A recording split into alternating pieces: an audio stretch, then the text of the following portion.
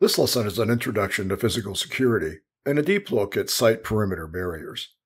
Other videos in this series address other physical security and environmental controls.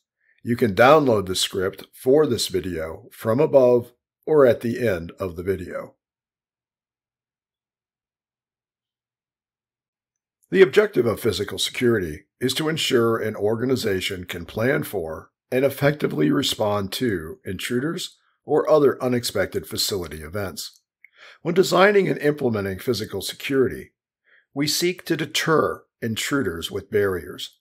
If an intruder bypasses one or more barriers, we need a way to detect her via controls like alarms and cameras. The barriers and detection controls must delay an intruder until humans can assess what is happening and then respond before the intruder achieves her objectives and to minimize adverse human impact. Finally, we need the ability to recover business operation. Administrative controls drive all other physical security efforts. They include policies and procedures, facility management, background checks, training, and incident response. In other words, policies identify management's expectations, while the other administrative efforts ensure facility design, hiring, employee participation, and effective intruder response.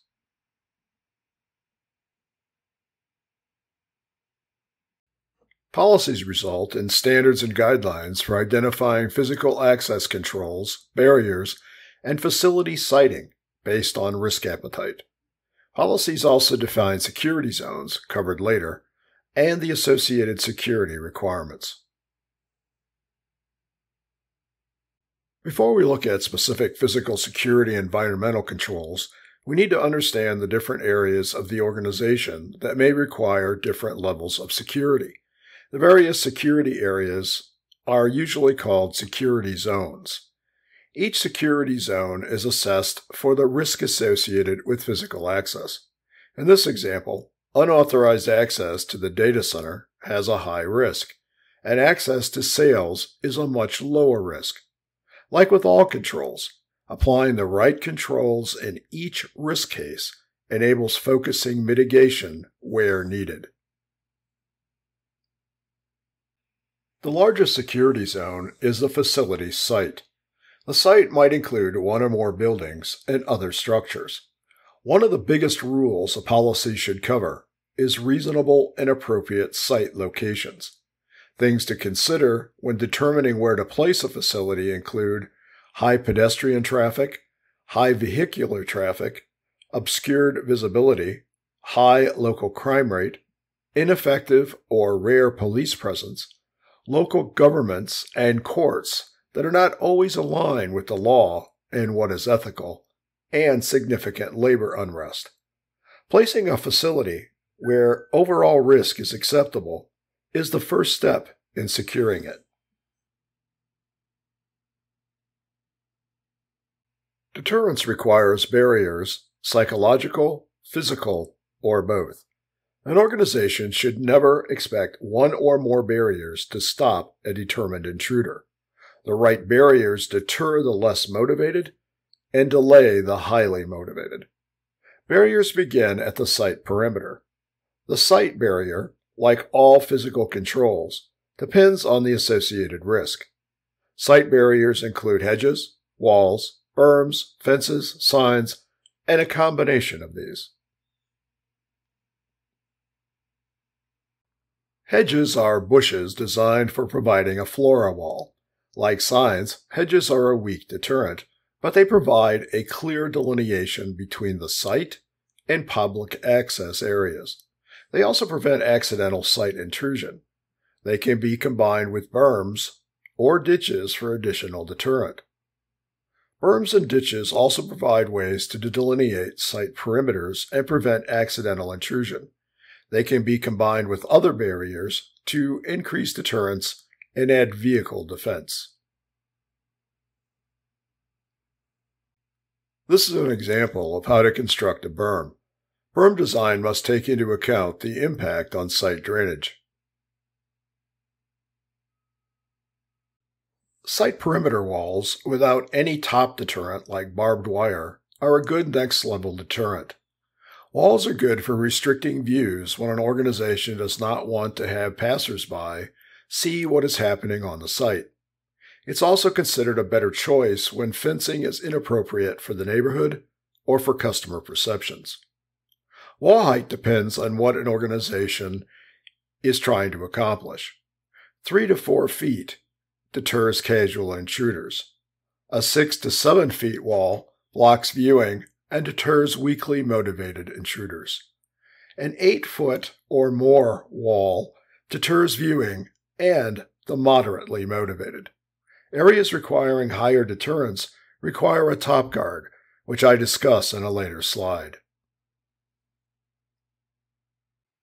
Fences are a common site barrier. They are a good solution when appearance and visual blocking are not important considerations. This slide shows the basic requirements for fencing to deter moderately motivated intruders. Length should be about 2 inches on a side. There should be no more than a 2-inch gap between the fence and the ground. Fence posts should be embedded in concrete. Wall height recommendations also apply to fences.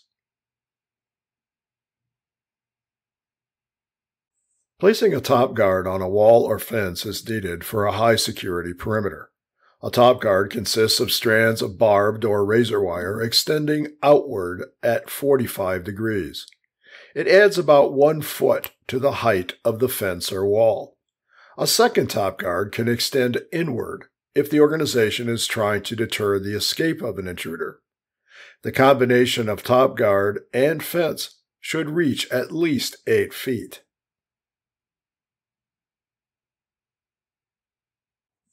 Points of authorized access through a site perimeter include manned or unmanned vehicle and pedestrian gates. The strength of the gate and related barriers depends on the risk associated with an intruder forcing his way through the gate with a vehicle. The photo at the top left is a high security gate with a retractable barrier. The photo on the right shows retractable bollards. In both cases, barrier strength and use must take into account the types of potential attacks the organization faces. For example, the fortified gate at the top left is a good solution for a nuclear plant or a Department of Defense site. A normal business might only need a simple wooden barrier like that shown on the lower left. There are many different solutions with various levels of security between these two options. Pedestrian gates, like vehicle gates, can be manned or unmanned. Unmanned pedestrian gates, for moderate to high security, should include a key or cipher lock as shown in the top photo. A guarded and more secure solution is shown at the bottom. When designing and maintaining a perimeter barrier, unwanted access points, or UAPs, must be managed. One example of a UAP is a depression. In this example, the depression is caused by a drainage ditch. The solution shown is likely okay for moderate security, but it's reasonable to assume that a determined attacker would go under this additional fencing. If high security is needed, a grate securely attached to the fencing and planted deep into the ditch would be a better solution. In general, no gap should exist in the perimeter barrier, or any barrier, that exceeds 96 square inches.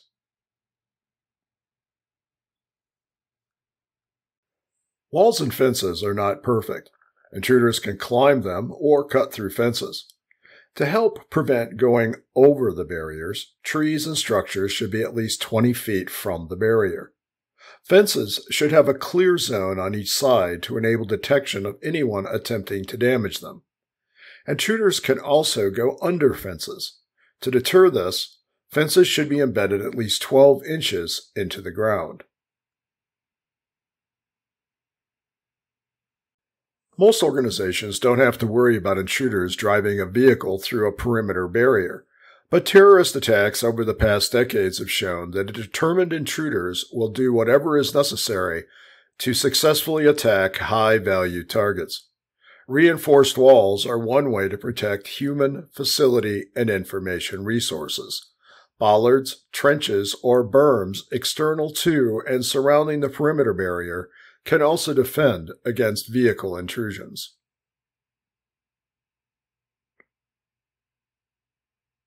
Well, that's it for this lesson. If you have questions, please ask. And until next time, be careful what you click.